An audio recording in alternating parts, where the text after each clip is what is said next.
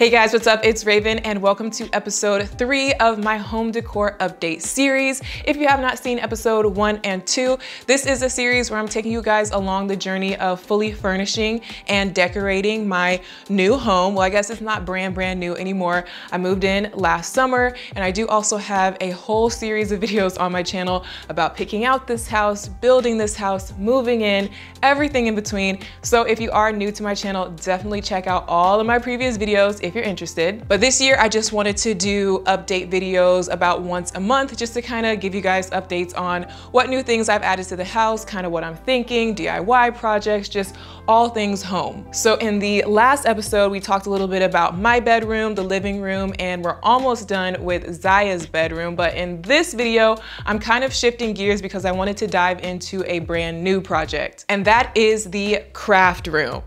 Well, it wasn't really a craft room ever to begin with. It's really just a closet. Actually, I don't really know what the technical name of this space is. Basically, this is an area that could have been expanded into a theater room behind Ziya's playroom, but I really didn't want a theater room or need a theater room, so it just kind of ended up being like an awkward, large, but still like small enough to be like not really a full room, but large enough to be like a really big closet or storage space.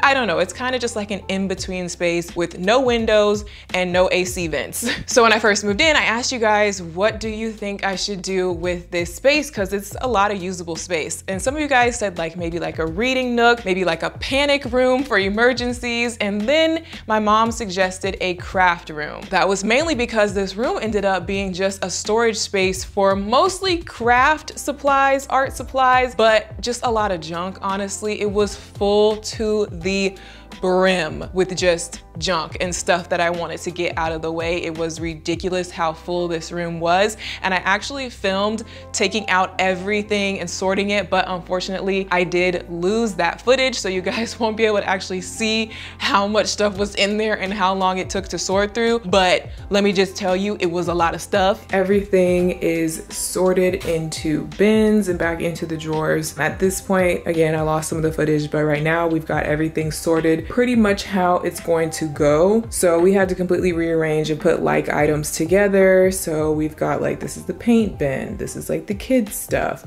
glitter and glue and scissors and paper. Everything is categorized: thread, ribbon, sewing supplies, beads. Then I've got this whole pile of costumes because I keep a lot of Halloween stuff just in case I need it for a future video or use it in a different way for an upcoming costume. I really wanted this room to actually be functional and actually make sense, not just be a storage closet, but an actual craft room. So the idea is to put things that are going to be most commonly used at the crafting station, which is now going to consist of these metal drawers with a tabletop on top. So everything that's going in these metal drawers are like the cricketing supplies, because my mom does a lot of cricketing. This is going to be her cricketing space now. Scissors, glue, things that you would use more often are being categorized into the actual drawers of the crafting space.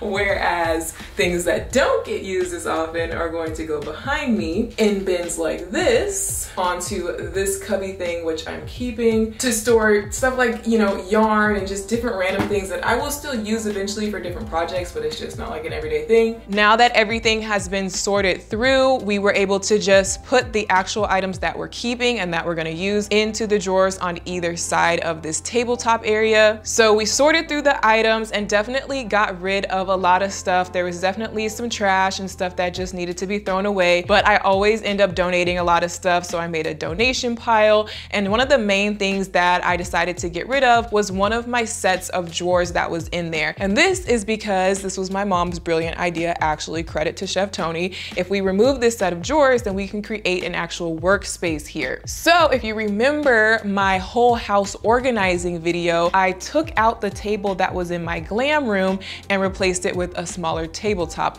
Well, I saved that larger tabletop because it is getting repurposed in this craft room. So all I literally did is put the tabletop on top of the 2 sets of drawers. This tabletop is a little bit beat up, but this is for a craft space anyway. It's gonna continue to get beat up, so I would rather recycle it and make use of it. One of the main things that this space is going to be used for is Cricut machine projects, because if you guys watch my videos, you know that me and my mom get together and we use the Cricut machine for so many things in like all of my videos. And my mom doesn't really have a whole lot of space at her house for like a whole separate DIY craft room or anything like that. So I'm like, hey, you live nearby. Why don't you just keep everything at my house? You're always over here anyway, doing projects over here anyway. This can be the Cricut machine room. It can be the sewing machine room. It could be for painting, for drawing, for just DIY projects in general, just everything like that. So scissors, paint, paper, and all the stuff for the Cricut machine is going to be stored in these drawers right here in the workspace. The other thing that we added in this workspace is this little rail of buckets. I don't really know what it's called. This is also from IKEA. I actually already had this. This was back in my previous townhome. I used it to hold Ziya's crayons and stuff like that. What is this? What? On my shirt. Anyways, I was gonna say, so this little rail of buckets, I had it mounted in my townhome, and I think my mom and my dad helped me mount it the first time, and I just remember that they had to redo it like 5 times. I don't remember why or how we actually figured it out in the end, so I'm a little concerned about this mounting process.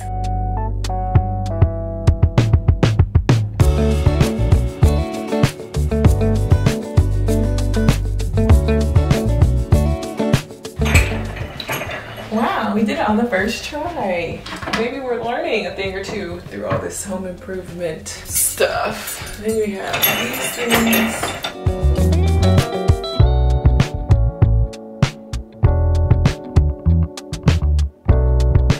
So I'm glad that I hung on to this because this works perfectly above the tabletop to hold things like pencils, pens, markers, stuff like that. I actually did order another exact set of these things as well because I wanted to have 2 rows because I have so many different types of pencils and pens.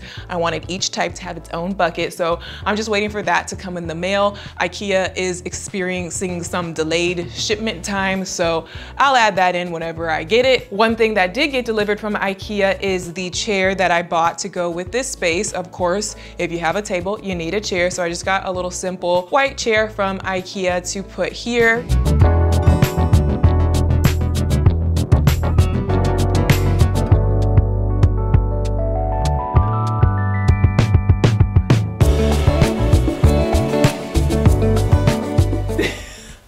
Who designed this stupid IKEA chair?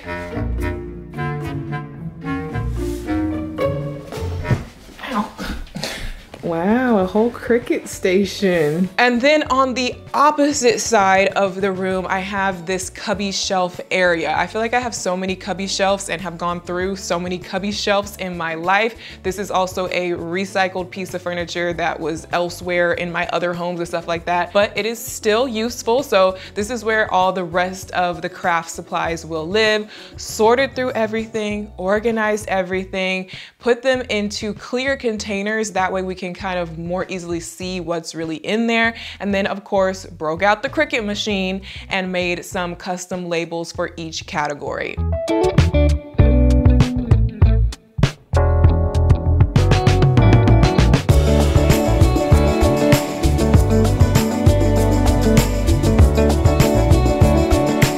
So I got 6 of these smaller bins for like smaller items, and 2 of them fit in each cubby. So that's 3 of the cubbies. For the bottom 6 cubbies, I was planning on putting some of the larger items into larger clear bins. So I ordered these bins from Target and they actually did come pretty quickly. But when I opened the box, literally all the bins were broken.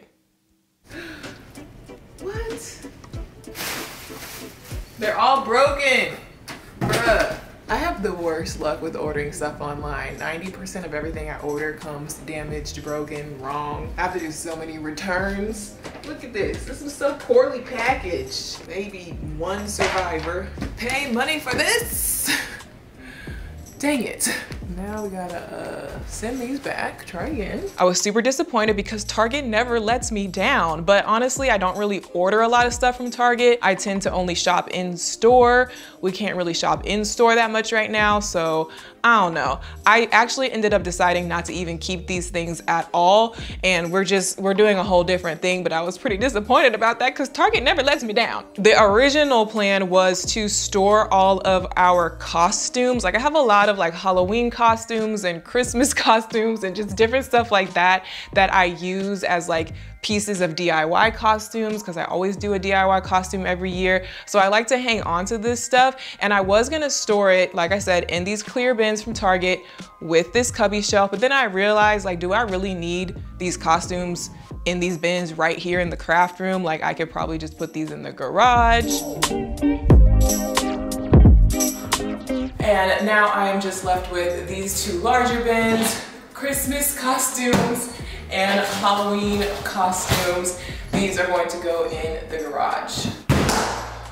Only thing is my garage shelving is already full, so I'm going to have to remove something here to make space for this stuff, which shouldn't be a problem because not only do I have my garage and the craft room as storage space, but I also have an attic, and I also have a whole extra closet with the guest room. I honestly feel like anything that has like paper or books with it probably shouldn't be in the garage anyway for optimum storage. So I am going to move this stuff either to the guest room closet or another closet or attic within the home. These are like old yearbooks and photo albums, which I think should be inside the house. So that'll go inside the house. Now I have space to put the costumes here like that. If you have not seen my garage organizing video, by the way, you should check it out. So the costumes are now in the garage, which means now I just kind of have room to grow on this cubby shelf with the rest of the 6 spaces. I feel like now that I have this craft room, hopefully it will inspire me to just kind of get crafty again. I used to be really, really heavy into DIYs, drawing, painting, just anything like that. And I honestly have not done too much of it recently, but now that I have this space, I hope to, you know, pursue that passion again. Some other items that I definitely do want to keep in this craft room are all of my wrapping paper, gift bags, tissue paper, gift boxes. I have a whole collection of stuff because I do like to recycle and reuse gift bags. So I definitely need to get some sort of actual storage system. I've seen some cute stuff, like cute ways to store rolls of wrapping paper, cute ways to store the ribbon. So I definitely need to set that up. I just haven't gotten that together yet. The good news is the whole purpose of redoing and organizing this room is to make it functional so that some crafts will actually be made, so that some DIY projects will actually be done. And halfway through filming this video, because it was filmed over the course of a couple weeks, the room actually already got used quite a bit because my mom was making some DIY masks. You know, people need masks right now, and she made a whole bunch of them. She went in there, broke out the sewing machine, and had a little mask assembly line going and made a bunch of masks to donate and to give to friends and family members. So I really like the fact that she was able to come over, go up there, have all her supplies in one spot, work on some projects, leave her unfinished projects in there, and just close the door and it's out of the way, versus, you know, breaking out the sewing machine and setting it up in my glam room or in the kitchen or something like that. I like that this is like its own little closed off space. Speaking of it being a closed off space though, one thing that I probably will do is actually put a lock on this door because of the fact that there is paint and scissors and markers and all types of stuff in there that I really don't want Ziya sneaking into. Not that I think she will be sneaking into it, because honestly that stuff was in there this whole time anyway and I haven't had too much of a problem with it, but just in case, I don't want it. It's right there by her playroom, so I might be putting a lock on this door just to keep her out.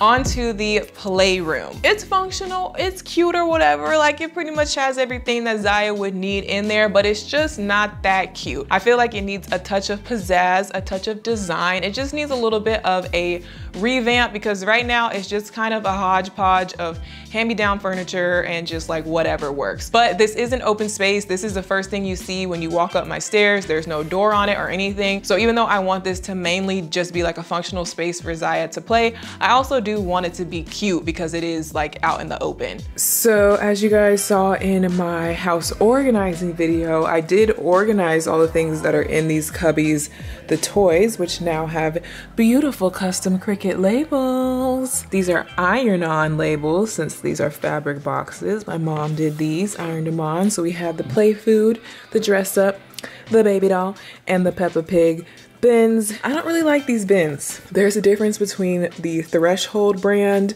and the Pillow Fort brand. The Pillow Fort brand from Target is way better. These have like a little thin cardboard in there and they're just not, I don't like them as much. So went ahead and bought some more of the pink Pillow Fort ones, and these have been custom labeled as well for the homeschool stuff. So I'm gonna go ahead and switch those over and they'll just be all 8 matching bins. Honestly, these ones also just weren't really big enough, like the half size, because I'm starting to accumulate more homeschool stuff. So having the bigger size and being able to fully like hide the stuff within there, I think it's gonna help the room look less cluttered when you don't see stuff like spilling out the top like that. So even the workbooks fit completely in there to where when it's put away, you just don't see anything. You just see a nice labeled box.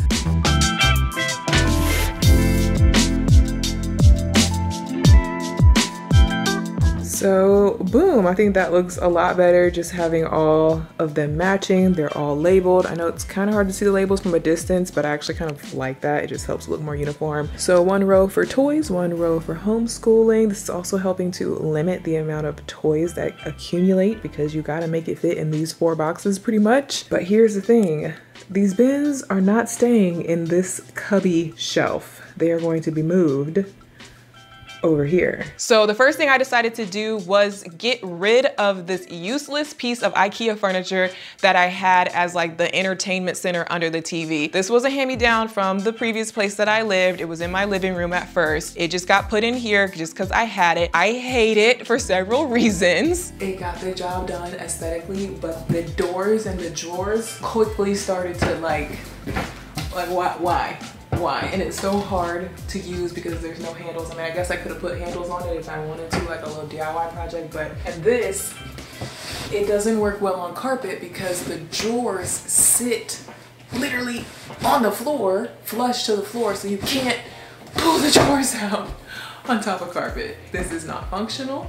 It's not doing anything for me aesthetically. It's just blending into the wall. And it's also just a whole bunch of extra storage space that has essentially been empty this whole time. So it's gotta go.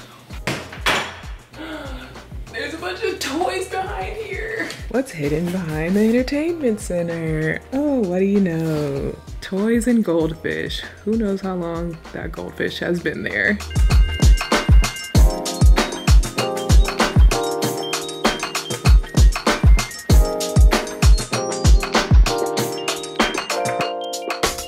The truth is, all we just did was scoot this over here in the middle of the hallway because it's way too heavy to carry downstairs. With everything going on in the world right now, I can't have anybody come to my house and help me get rid of it. So this might just have to stay here for a while because I'm impatient and I wanted to get started on this room. So that got kicked out and instead I ordered, you guessed it, a cubby shelf from IKEA. I just love cubby shelves, okay?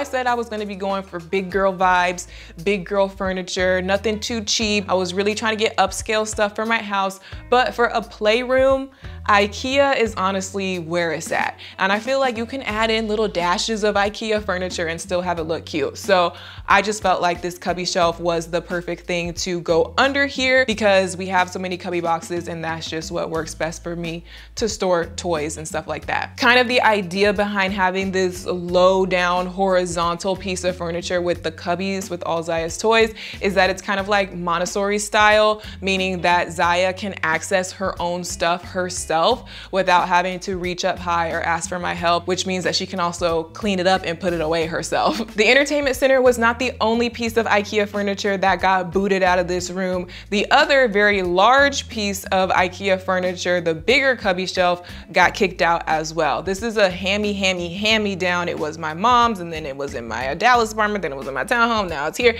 It's all discolored and stuff. Not to say that it's not still functional, but I just didn't need it. It was too big, it was taking up space. The cubby boxes already got moved under the TV. So this is now empty and we actually just threw it in the garage because I'm not sure what I'm going to do with either of these pieces of furniture right now, along with a lot of the stuff that I cleaned out of the craft room. It's currently still to this day just sitting in my garage and I just cleaned out my garage. I feel like I just cleaned it out and then it gets full of more stuff. But I'm gonna try and call the Salvation Army to come pick it up or just see if anybody wants it who can come pick it up. I'm giving this stuff away for free. I'm just like, please, somebody take it off of my hands. Actually, quick little side note about these baskets that came out of the piece of furniture that I'm getting rid of. I was gonna get rid of them completely because I'm like, oh, I don't really think they have a use. They're kind of like floppy, but I'm like, wait a minute, Ziya's closet could really use some cuter, better baskets.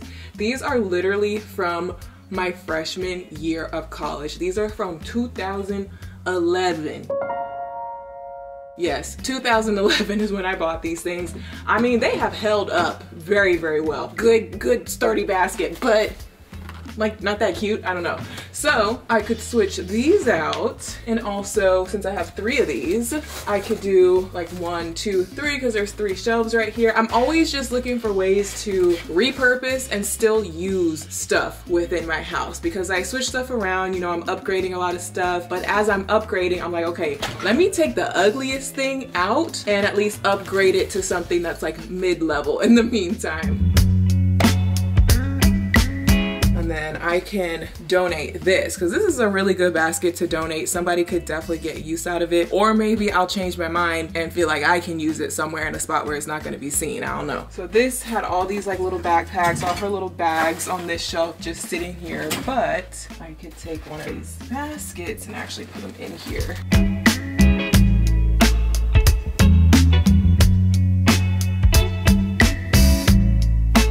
Now that the piece of furniture is gone, it leaves this whole open wall pretty much up to my imagination, and my imagination tells me that I should do a chalkboard wall. I really want to do a magnetic chalkboard wall with like rolls of paper that you can also pull down, maybe even a whiteboard in there somewhere too. I don't know, I just really like the idea of having like a whole big wall be a space where you can create art on different mediums. And I was waiting to do this because I wanted Ziya to get a little bit older. I didn't want her to be too young and get confused between drawing on this wall and drawing on all the rest of the walls in the house. But I think she is definitely old enough to understand the rules now and old enough to really enjoy something like this. And I've seen so many cute pictures on Pinterest and stuff like that with playrooms with chalkboard walls. And I'm personally leaning towards one that is framed in. So it's not going to be the entire wall painted, but it is going to have a frame around it. Now this is going to be a whole DIY week-long project itself, so this is going to be a separate video, so be on the lookout for that. I really think the chalk wall is going to set this room off and really just, you know, give it that extra pizzazz. Like I said, I really want this room to not only be functional but be cute. So I know a couple other things that I would need are some sort of book storage, so bookshelves for all Ziya's little books. Definitely want to put curtains up just to make it look cuter in there. Probably switch out the rug and add a few little extra accessories. If you guys watched the DIY Playhouse video, you got a really good look at the Playhouse in that video. And I just think it's so cute and it turned out so well. And it does look cute in the playroom, but the rest of the playroom, it's not really matching the vibes of the cute little playhouse. So I'm gonna try and just kind of make everything go together, make everything cute, but still really functional. I don't want this to just be a room that's full of junk, full of a bunch of toys that Ziya doesn't even play with and just like useless. I want this to be a space for imagination and creation and education and just be like a fun, happy place when you walk in there. Like you just wanna be in there and play pretend and learn and grow and color and just everything. Like I just have this whole vision in my head and right now it's not doing it for me. So we have a lot of work to do still on the playroom, but I think we got a good start and I at least have kind of like my ideas planned out. But the last thing that I wanted to talk about in this video is in Ziya's bedroom. So in the last video, you guys got a really good look at how her bedroom kind of all came together with the wallpaper and everything, and it was only missing a few more pieces. And one of the things that I wanted to try is kind of switching around the mirrors in there. So I actually just ordered a brand new LED crystal mirror for my closet that I'm really excited about. It hasn't come in yet, but I'm gonna show y'all when it comes in for sure. But since I ordered that, I took my existing full-length mirror that was in my closet and I brought it up into Ziya's room to see how it would look in her dress-up area. You guys suggested that maybe I should put a full-length floor mirror here and then move the existing mirror above her dresser, just kind of rearrange it a little bit. Unfortunately, I didn't really like the way that my old mirror looked in her room. It just looked off. Don't think I'm gonna end up using that, but I do think I am gonna end up using her existing mirror above her dresser because I think that looks really cute and it just fits there really nicely. On the other hand, I do still feel like a taller mirror would look good over on her wall, but I have to find the right kind. I'm thinking maybe like an oval shape, maybe with a gold frame, something a little bit more girly to go there rather than just like a white block like my old mirror. So yeah, I don't know. I still have to figure that out. That wall has been giving me trouble since the beginning of this project, but we're gonna figure it out. I think the dresser area looks cute though. The last thing that I do have to do over there is switch out her drawer pulls for gold drawer pulls because right now they're silver and everything else in her room is gold. So I think it would be nice to switch those out. So yeah, still a few more little finishing touches to add to Ziya's room. Of course, a lot more work to be done in the playroom and a lot more work to be done throughout the house just overall, but I feel like I made some good progress recently. So give this video a thumbs up if you enjoyed it. Comment down below if you have any ideas or suggestions, and I will see you guys in my next video. Bye.